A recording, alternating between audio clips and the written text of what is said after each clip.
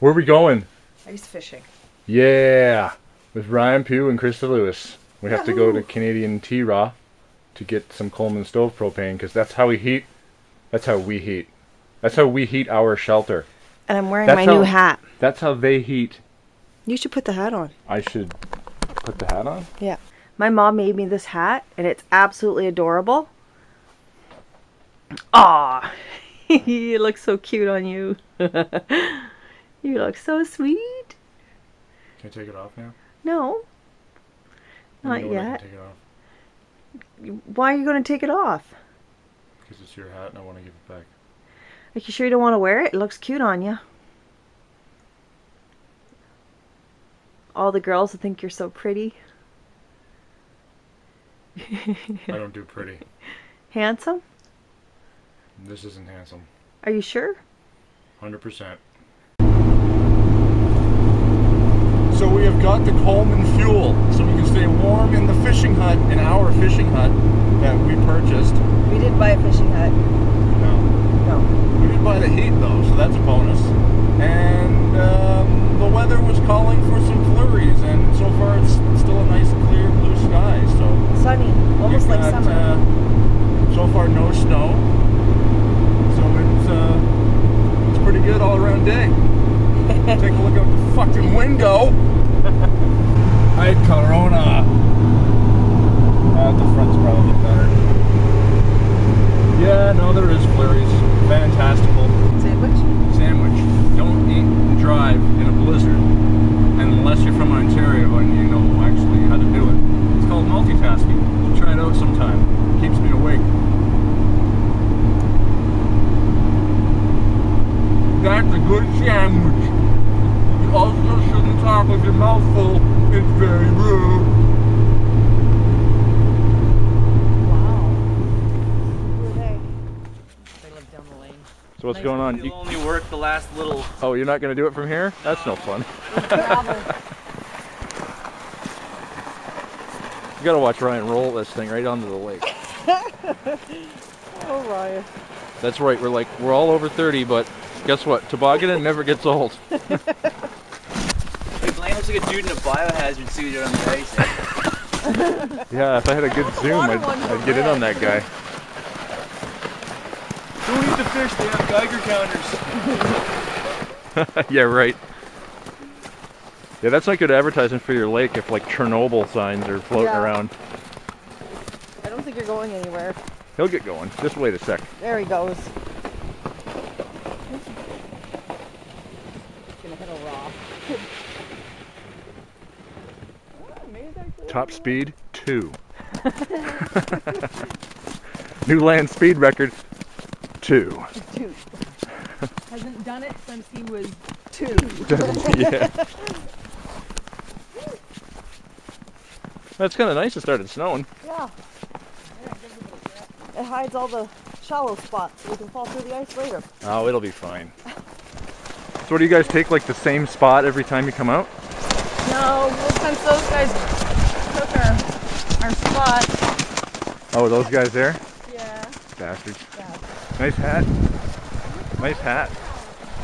You. I like it. No, I was actually surprised because she got me to print off the pattern on the internet so her mom could knit her the hat. And then when I actually saw the finished product, it was so much better than the picture on the website. Oh yeah. The one on the website looked like flat and like the ears were way too big. It almost looked like it had like bat wings or something. The ears were so huge. I thought that was store-bought. Like, oh yeah? It's really cute, yeah. No, it's an amazing job. I'm like, that is so much better than that picture. Got 2 more to make. I was having second thoughts. My But it looks like the train has come to a halt, so I guess this is the spot, eh? You can feel it underfoot. Captain shining, huh? Drop line here, many fish farting. Okay, so check it out. Ryan and Krista are avid fisher people. This thing was $100 off at Canadian Tire, so it probably cost them like $340, $350. Seems like a steal because really, the structure itself comes together in like a couple of minutes. And then it took us an extra couple of minutes to basically anchor it down to the ice so it wouldn't blow away. And that's that. There's your shelter. I mean, you get inside, it can fit like 6 people. Very comfortable because they had a little Coleman stove in there for heat. And we drilled 4 holes, or augered out 4 holes in the ice, which you'll see after this clip's done. And, you know, we hung out in the tent for 5 hours. It was pretty awesome. Like, 5 hours just flies when you're chilling with friends on a lake in a little tent. A little less than 5 minutes since the recording time. And that is how. Shall I just be stupid and be like, nice corkscrew, Ryan? It's an auger, right? Just under $400 for the hut, and it goes together in less than 5 minutes. Maybe used for camping. Yes. Did you ever get stuck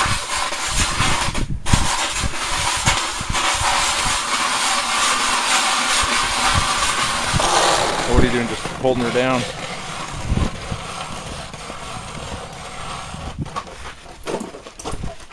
I hear water?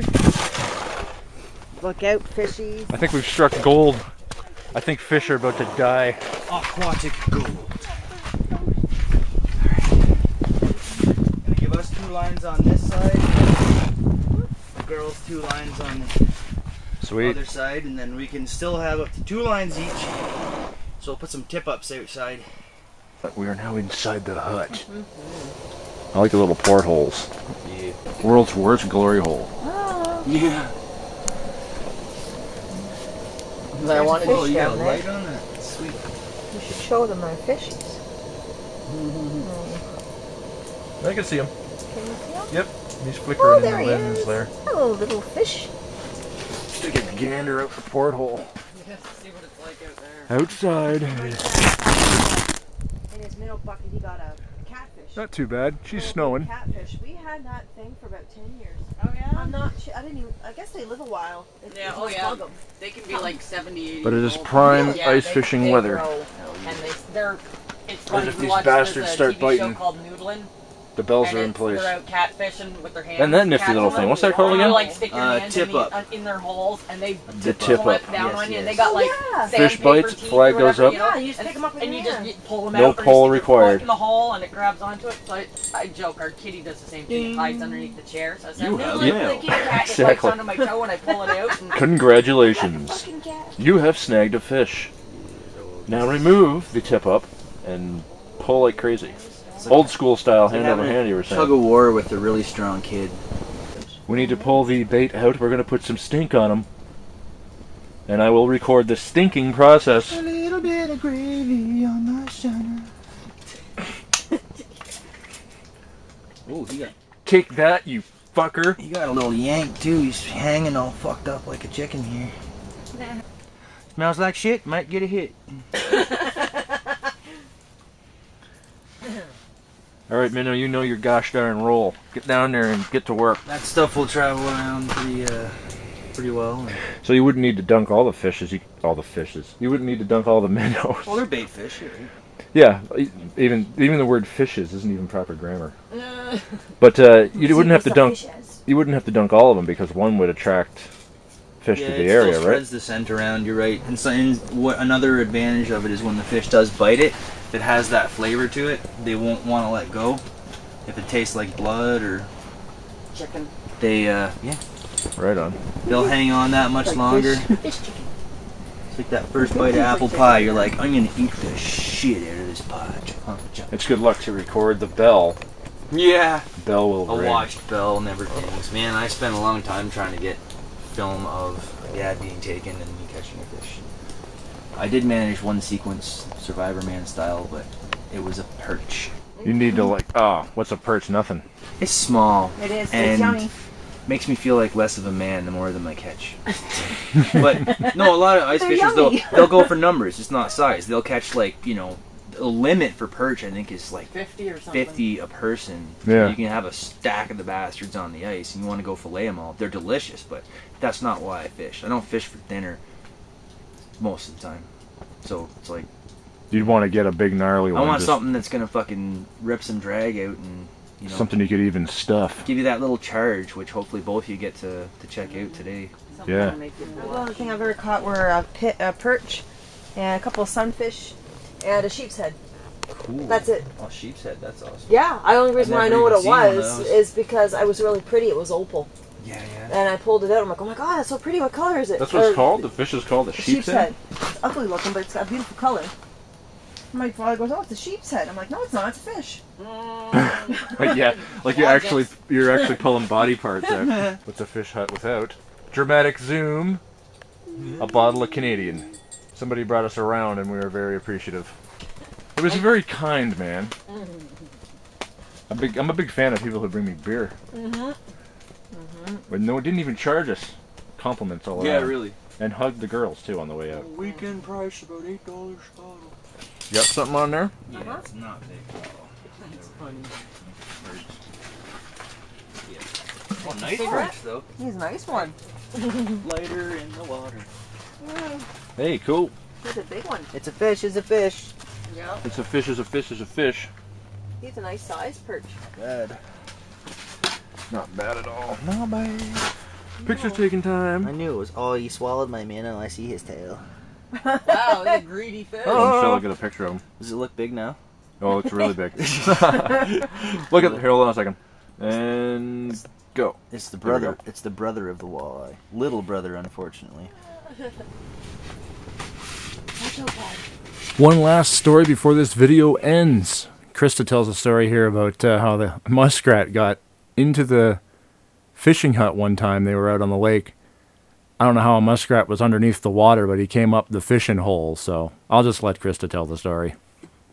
So our holes, you could actually see a rim underneath that was water. You could stick your hand under it. So when you go to drop your bait down, he'd swim under there and you'd have to pull him out and make him go down. And the muskrat came right up and he shot underneath in between the layers. And he ended up coming at Ryan's hole and going down in his hole. So I've like got my feet over the thing and he's like going that way. And I'm like, he's under that, he's under here. And Ryan's like, whoop, he just went down here. And then the next day he came back up in my hole again. Fucking cover it up with It was the... the next weekend, wasn't it? No, it was the very next day. It was the next day. Yeah. I was like, that's just not right, man. What the hell? So how do they survive? I mean, if a muskrat's trapped under the ice like that, do they gotta wait for somebody to dig a hole? Well, they had to get through either an air hole or something near shore. Yeah, he probably Get out found there. a spot. So there you are. Thanks for watching the video on our little Saturday outing. The date was January 28th. Big thanks to Ryan and Krista for the invite. And we'll definitely be doing it again sometime before the season is out. And thank you, Terry, for the beer. It was scrumptious.